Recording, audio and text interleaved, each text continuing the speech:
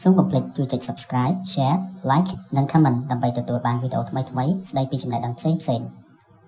Don't forget to subscribe, share, like and comment to get more videos on different topics. វិញ្ញាសាភាសាខ្មែរជ្រើសរើសពិសេសអត្ថបទនិយាយអំពីរឿងរាមកេរ្តិ៍សំណួរលើអត្ថបទ 1. ចូលបង្ហាញពីប្រភពនិងប្រភេទនៃអត្ថបទដកស្រង់នេះចម្លើយអត្ថបទដកស្រង់នេះមានប្រភពមកពីអក្សរសិល្ប៍រឿងរាមកេរ្តិ៍ជាប្រភេទអក្សរសិល្ប៍ស្ថិតនៅក្នុងចលនាព្រាហ្មណ៍និយមសំណួរចូលបង្ហាញអំពីលក្ខណៈព្រាហ្មណ៍និយមនៅក្នុងអត្ថបទដកស្រង់នេះចម្លើយលក្ខណៈព្រាហ្មណ៍និយមនៅក្នុងអត្ថបទនេះគឺព្រះរាមមានលក្ខណៈអស្ចារ្យដែលធ្វើឲ្យធម្មជាតិមានការប្រែប្រួលដូចជាព្រះរាមធ្វើដំណើរដល់ណាធម្មជាតិនៅទីនោះប្រែคล้ายពីក្រៀមស្រពោនទៅជាមានភាពស្រស់បំព្រមសត្វដែលកាចសាហាវក៏ប្រែคล้ายជាស្លូតទៅវិញតួអង្គអាចារ្យៈអាចស្ដាប់បានគ្រប់ភាសាសត្វទាំងឡាយតួអង្គឥសីជាបុព្វជិតព្រាហ្មណ៍សាសនាសំណួរបើតាមទស្សនៈព្រាហ្មណ៍សាសនាតើតួអង្គព្រះរាមតំណាងឲ្យអ្វីមានតួនាទីជាអ្វីទីបំផុតព្រះរាមមានដំណើរជីវិតដូចម្ដេចតើអត្ថបទនេះមានតួអង្គណាខ្លះចម្លើយបើតាមទស្សនៈព្រាហ្មណ៍និយមនៅក្នុងរឿងរាមកេរ្តិ៍តួអង្គព្រះរាមគឺតំណាងឲ្យអវតាររបស់ព្រះវិស្ណុឬព្រះនរាយណ៍ព្រះអង្គមានតួនាទីជាអ្នកបង្ក្រាបនៅភាវៈអាក្រក់ទាំងឡាយដែលបំផ្លាញលោកទីបំផុតដំណើរជីវិតរបស់ព្រះរាមបែរជាមានលក្ខណៈអភ័ព្វដោយត្រូវព្រាត់ប្រាសរវាងនាងសីតានិងព្រះអង្គប្រការដែលនោះឲ្យដំណើរជីវិតរបស់ព្រះអង្គប្រទះនៅដំណើរជីវិតយ៉ាងនេះព្រោះដោយសារតែព្រះអង្គមើលរំលងចំពោះភាពបរិសុទ្ធរបស់នាងសីតាដោយសង្ស័យថានាងក្បត់នឹងព្រះអង្គហើយស្រឡាញ់ក្រុងរាពណ៍មានចរិតឆេវឆាវចាំបាច់ត្រូវមានអ្នកជួយគ្រប់គ្រងនិងពឹងផ្អែកលើអ្នកដទៃលំមអំណាចកុហកបោកប្រាស់ឥតអៀនខ្មាស់មានលក្ខណៈជាអត្តថបុគ្គលសំណួរចូលបង្ហាញអំពីកាលអាកាសរបស់អត្ថបទនេះចម្លើយកាលអាកាសនៅក្នុងអត្ថបទគឺកាលៈទេសៈរយៈពេលដែលព្រះរាមនាងសីតានិងព្រះលក្សណ៍ធ្វើដំណើរទៅកាន់ភ្នំចិត្រកូដនៅអាស្រមឥសីពីទ្វារយៈពេលមួយយប់រហូតដល់ព្រឹកឡើងទើបចាក់ចេញនិងឆ្លងស្ទឹងកាល់តីប្រហែលមួយព្រឹកទើបទៅដល់ឡែកអាកាសគឺតាមផ្លូវពីនគរទៅភ្នំចិត្រកូដសម្បុកសត្វកង្កោកអាស្រមឥសីពីទ្វាស្ទឹងកាល់តីសំណួរតើអត្ថបទកំណាព្យនេះសរសេរជាបទអ្វីចូលបង្ហាញនៅរចនាសម្ព័ន្ធកំណាព្យនេះចម្លើយអត្ថបទកាព្យនេះតែងជាបទពំនួលរង្វាស់កាព្យមួយឃ្លាមាន3វគ្គឃ្លាទី1និងឃ្លាទី3មាន6ព្យាង្គចំណែកឯឃ្លាទី2មាន4ព្យាង្គចំណាប់ជួនក្នុងវគ្គព្យាង្គទី6ឃ្លាទី1ជួននឹងព្យាង្គទី4ឃ្លាទី2ជួនឆ្លងវគ្គព្យាង្គទី6ឃ្លាទី3វគ្គទី1ជួននឹងព្យាង្គទី6ឃ្លាទី1វគ្គទី2ដល់ឡែកចង្វាក់ត្រូវសង្កត់សំឡេងលើព្យាង្គទី2និងព្យាង្គទី4គ្រប់ឃ្លាទាំងអស់បរិយាកាសបទនេះប្រើប្រាស់សម្រាប់រៀបរាប់អំពីកំហឹងក្រេវក្រោធការគំរាមកំហែងមហិទ្ធិឫទ្ធិរបស់អ្នកមានអំណាចការអង្វរអ្នកទុនខ្សោយចំពោះចម្បាំងពេលខ្លះគេប្រើសម្រាប់ពោលពេលសម្ដែងរបាំឲ្យនាដការីធ្វើចលនានិងកាយវិការសំណួរចូលបង្ហាញអំពីនីតិវិធីនិពន្ធដែលអ្នកនិពន្ធប្រើនៅក្នុងអត្ថបទនេះចម្លើយវិធីតែងនិពន្ធរបស់អ្នកនិពន្ធមានដូចជាពរនីវិធីមើលមានព្រៃព្រឹកសាខាសងខាងមេគាសឹងប្រែត្រជាក់សបាយសំវាទវិធីបងនឹងនាំមាសមេទៅដាក់ដល់ស្ថានឥតជំពាក់គឺមហានិរោធពៀនឧបមានវិធីគឺដោះដាលរូហានព្រាបភិរមសូសែងចាំងអំពរដូចព្រះច័ន្ទចរបដិវិធីកូនប្រើសប្រែបៅមេខ្លាមេប្រើសប្រែជាបៅបុតខ្លាស្នេហ៍ស្និទ្ធវចនវិធីប្រើពាក្យចម្រុះដូចជារាជស័ព្ទបន្ទូលគង់ថ្វាយពាក្យសាមញ្ញប្អូនអញសម្លាញ់បាលីសំស្ក្រឹតឥសីសពមាគាអត្ថបទនិយាយអំពីដំណើរស្វែងរកនាងសីតា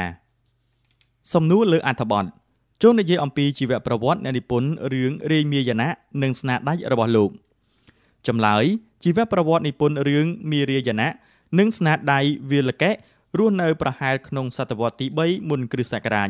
លោកមានដើមកំណើតនៅក្នុងគ្រួសារព្រាហ្មណ៍ដោយត្រូវបានឪពុកម្ដាយបំបោបង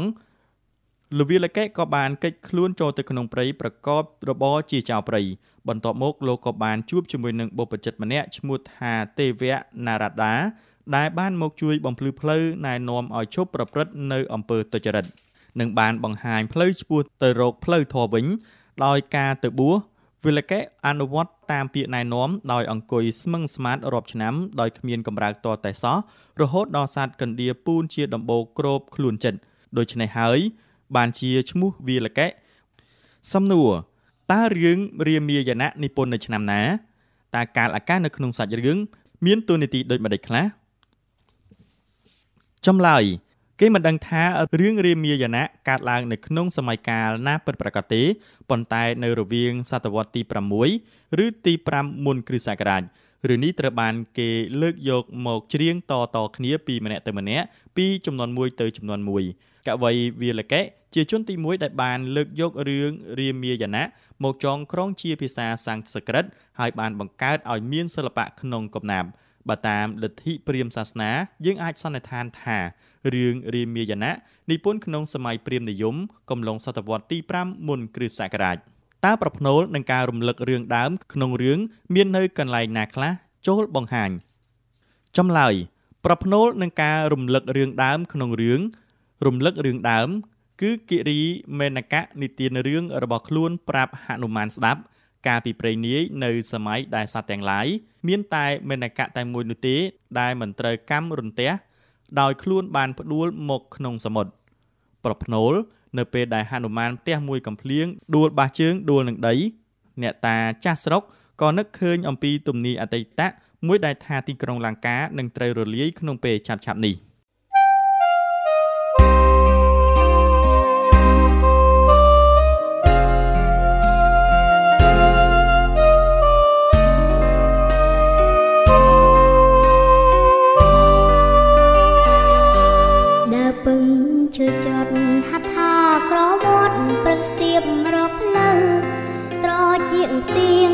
លោកខាងក្រៅសំដៅដល់ពីកំណើតគ្មានភពវាសនាបានឃើញទ្វីបលោកល្អឆើតមិនដេញឡើយមិនអាណិតចង់យកនេត្រាទាំងទ្វេក៏កាយសម្រាមព្រមក្រពាំងឃ្លានរញច្រានជីវិតគេស្អប់ខ្ពើមរអាមមិនចិត្តជីវិតធៀបស្មើសំណល់ក្លិនខ្លួនអាសោស្អុយស្រោគ្មានអ្នកចង់យល់រួងតាមចិញ្ចាមខ្នល់ស្វែងរកសំណល់សម្រាប់ស្រែកសួមនៅក្នុងលោកមានតែច័ន្ទមេត្តាករុណាផ្ដល់ក្តីអាណិតសូមជួយសង្គ្រោះស្រោចស្រង់ពីភពងងឹតតួខ្ញុំពីការពិតតែចិត្តចង់រស់ដូចគេ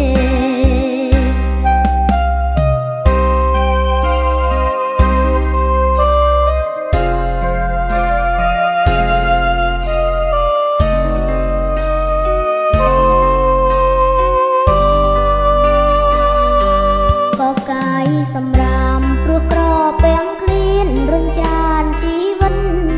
គេស្អប់ខ្ពើមរអាមមិនចិត្តជីវិតធៀបស្មើសំ